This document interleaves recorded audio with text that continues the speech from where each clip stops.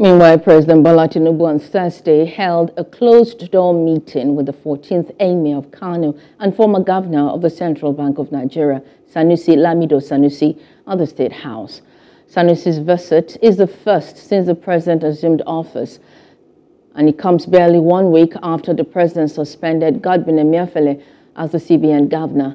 Sanusi served as CBN governor from June 2009 to June 2014, when Emefiele took over from him.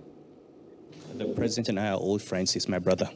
We've been friends since his first term as governor of Lagos State when I was a banker. And I have not seen him since the elections. I wanted to give him time to settle down. So the first reason was to come and congratulate him formally.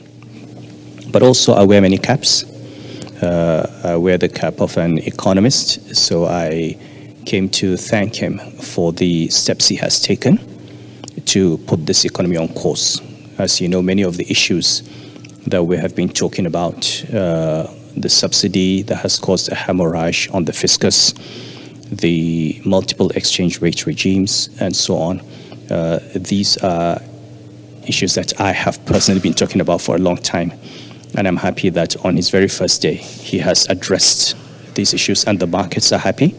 And it is important when the government does the right thing for us to give them feedback. It's not always when they do a wrong thing that you complain. So he has started on such a strong footing as far as the economy is concerned that we have to come and support and encourage that we continue along that path and be advocates for the policies he has pursued.